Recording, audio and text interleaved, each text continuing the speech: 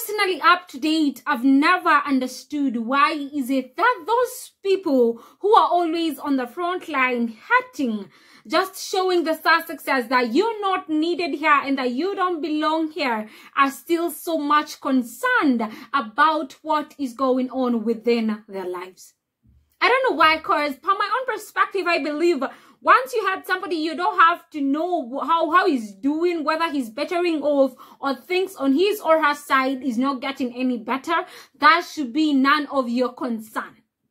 That's how I understand. But I'm always surprised, like, you see them kind of tweeting, how is Harry, what is Harry doing, where is he, where is Meghan, and stuff of the sort. So I'm like, why are you so much concerned about the whereabouts? Yet you are the same people who made them feel uncomfortable in that particular country, that particular continent, and made them leave.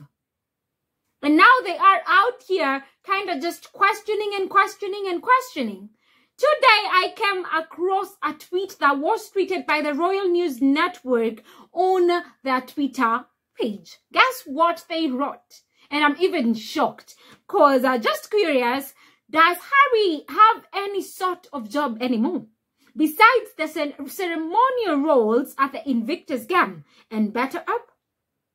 The guy doesn't seem to do anything else but travel and endlessly pontificate. I thought he hates the media. He sure does enjoy quoting it. That's what they tweeted and said. And I'm like, why do you want to know what he does and what he doesn't? Whether he's working, whether he's not, what's your concern? And I don't know what they'll say after this, because it's just there whereby he got another appointment to join the board of directors. What are they going to say about that? Because, you know, with them, they're expecting to see them struggle. They're not expecting them to see them thrive. But it's embarrassing. They really need to be embarrassed, because just look at how good things keep on turning to Harry and Meghan. Just look at the big wins they keep on making. Proving them wrong, that their predictions, the things that they wanted, are never coming to happen anytime soon. Because you know what? These people are so much determined with a very, very positive heart.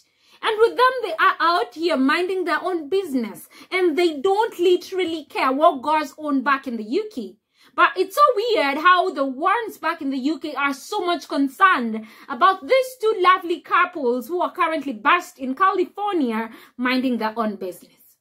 Because I'm like, what's the need? Like, what's your problem? What's your issue? I don't understand. What exactly are they trying to insinuate? Because for Harry and Meghan are busy out here minding their business, whether working or not. Because if they were not working, how are they able to manage their life? How were they able to get themselves a mansion? How are they able to pay for their own security? Those are the questions that they need also to be asking themselves. If yes, they aren't working, how are these good things kind of still revolving? And imagine just seeing them thriving, glowing. Tells you that these people have money. They can do whatever they want. They can get whatsoever thing they want. Because at this particular moment, they are well so much stable and don't rely in any taxpayer money. They don't have to be running up and down every single day just so that you people can see and know what they are doing. I believe they have a lot of things that they are doing. Things that really, really bring money to their table. Things that assist them in paying their bills. Because Harry and Meghan are not lazy. Like the lazy grifters back in the UK. They are not. Because to that point whereby you see the so-called working royals complaining of how it's now currently a workload. Yet they are not even doing anything. You just get to hear they're in a staycation. They're in a vacation for 2 months and so.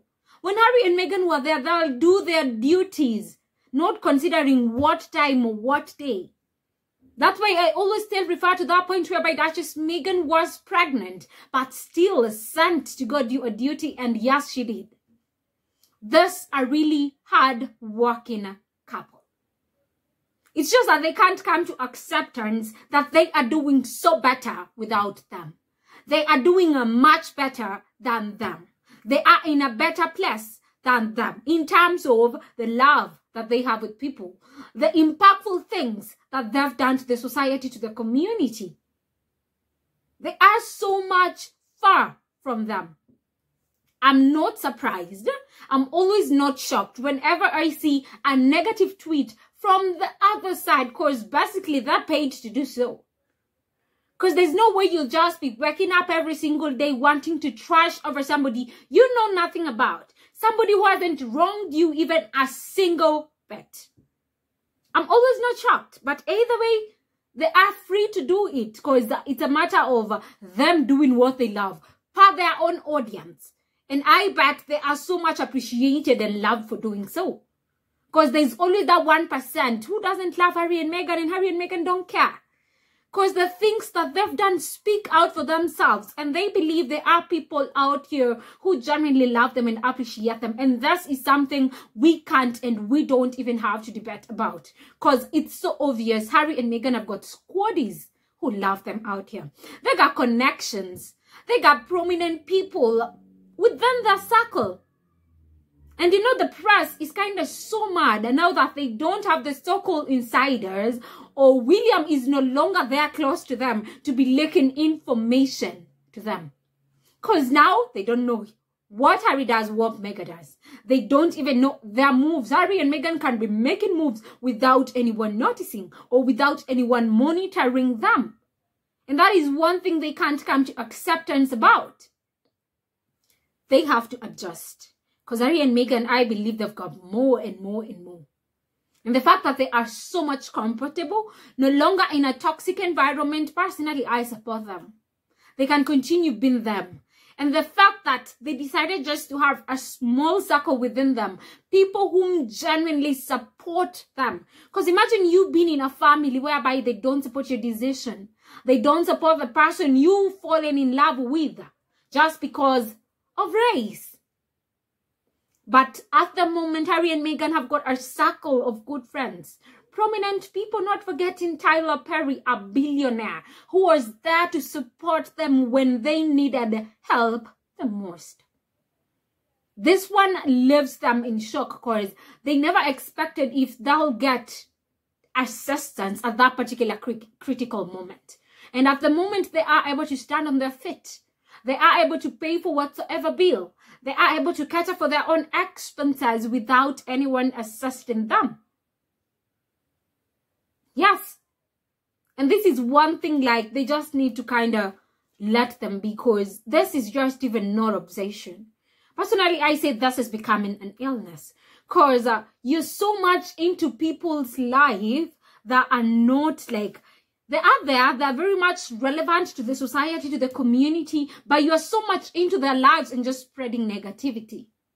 Because there is no that single day you will hear them utter a word or cover a story of, let's say, Harry and Meghan having done or created or having hosted any successful event. And I'm always like, where are they? Because if yes, they are on this side of just hating on Harry and Meghan, why don't they speak about the working royals and what they are doing? Yes, they can come trash about them on this other side, but let's also know what the so working royals are doing. Because they don't even speak about them. This tells that they don't see any relevance of their so-called working royals, but can see how incompetent they are. I'm not shocked. I'm always not surprised. Because I believe there is a huge force behind all this. There are people out here who are just kind of paid to trash and hate on them.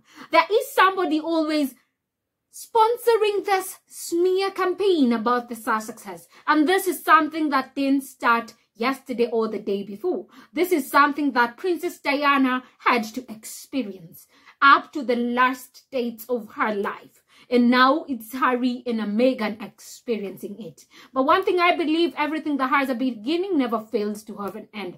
They will soon come to regrets and just ask for forgiveness for what they made them go through. That's from my own perspective. I don't know what you think about this. Kindly just leave your comments down below. And that was our today's podcast. And thank you so much for tuning in. And see you guys in our next podcast. Bye.